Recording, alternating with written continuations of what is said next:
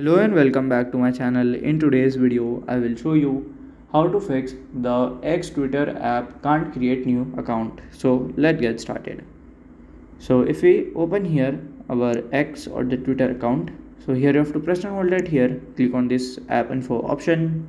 So from here you have to go and then click to the last here is the storage option.